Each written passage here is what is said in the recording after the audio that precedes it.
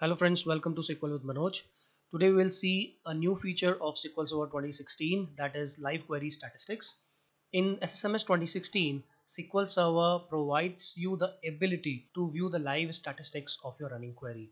So it means you can see the execution plan that is currently running. Previously when you used to run the SQL queries, and if you have to see an execution plan, then you have to wait till the query execution, and if the query runs for long, you have to wait till 1 minute, 2 minute or 5 minute, whatever time the query runs, then only you will be able to see the execution plan.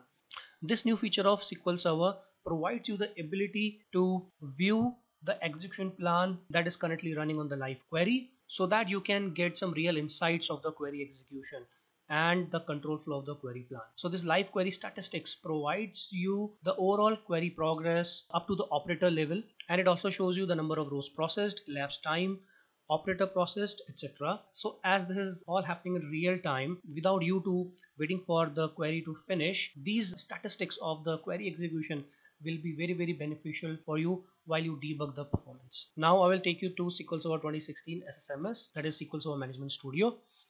Here in AdventureWorks 2014 database, we have a very simple query where we are trying to get records from human resource.employee table, and we have a cross join on person.person table.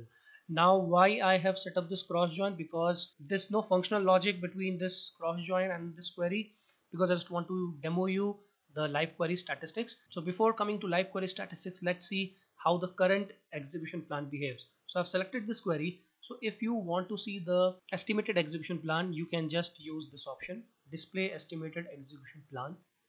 So without running the query, it will show you the estimated execution plan that is created by SQL Server internally. There is another option where you can see the actual execution plan, that is this option.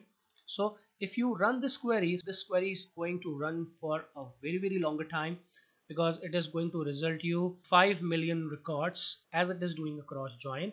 So you have to wait for the execution of this query, and you are not sure when this query will be finished because you are not getting any stats. Here the execution plan used to come, you cannot see the execution plan here, and you don't know when this query is going to finish. So I'll just stop the query. Now there is a new option, that is include live query statistics. So this is similar to the actual execution plan, but this is like live execution plan.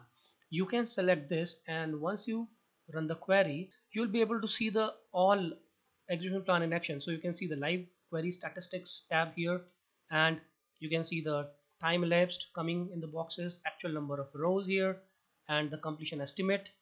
So you can even see the how much the query has progressed, 4%.